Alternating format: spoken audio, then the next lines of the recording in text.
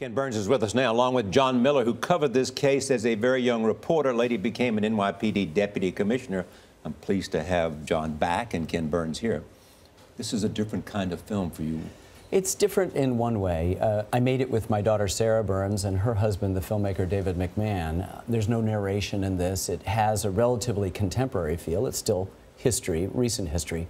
But it's the same old, Charlie. We've, dealing with race again at the heart of our story of our nation. Thomas Jefferson said all men are created equal, but oops, he owns more than 100 human beings. So whenever you scratch the surface of American history, you're going to come up against race. And the suggestion is that you have crossed the line into advocacy.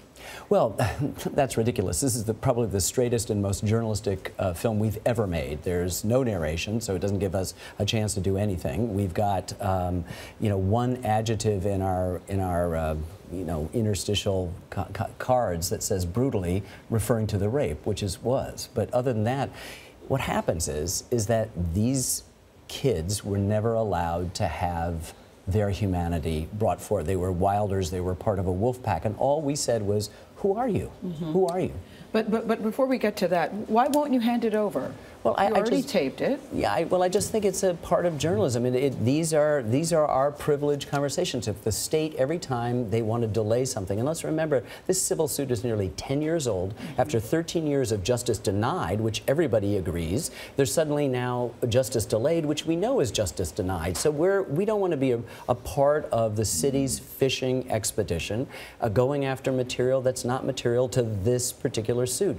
We made a film about them. We talked to them. We think it's a good film. The Cannes Film Festival does. Telluride does. We're opening theatrically, which is unusual for us. What does the NYPD think, John?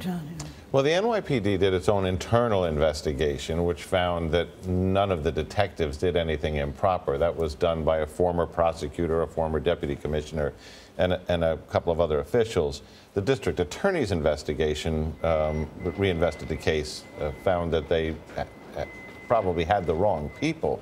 But when you get to the detectives, Charlie, the detectives say, why weren't we interviewed in the DA's investigation? Why was no witness interviewed?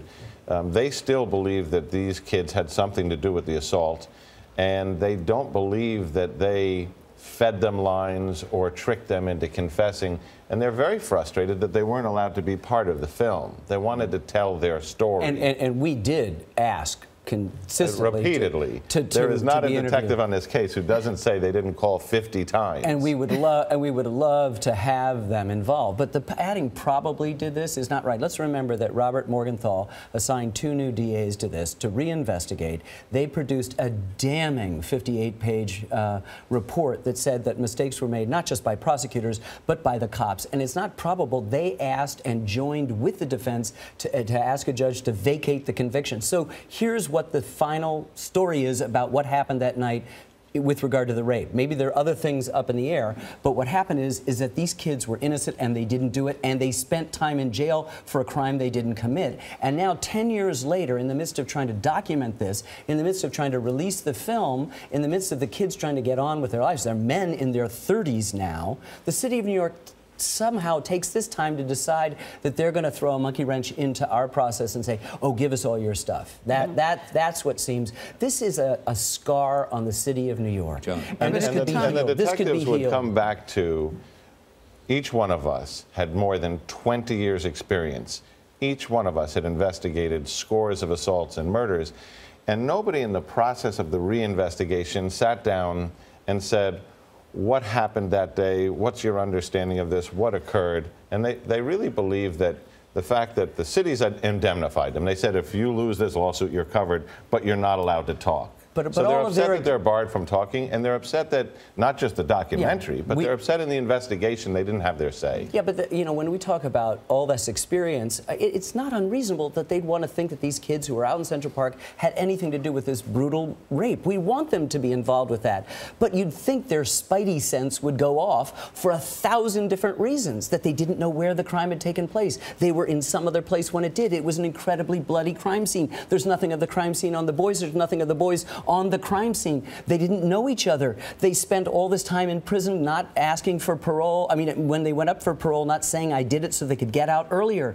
And when film, I have to say, and Charlie, you know this, is a kind of polygraph. Yes. You read it after a couple of hours. We go in and we let you decide. And you see these were good kids, that they hadn't done it. They had no criminal record, but yet they confessed, Ken, and you said in your documentary that once you confess, that trumps everything. That trumps DNA, that trumps evidence. But let's talk about that. We want our detectives to be really good at this, to ask really tough questions, to lie and try to trick. But these are kids, 14, 14, 15, 15, a developmentally challenged 16-year-old is going to be tried as an adult.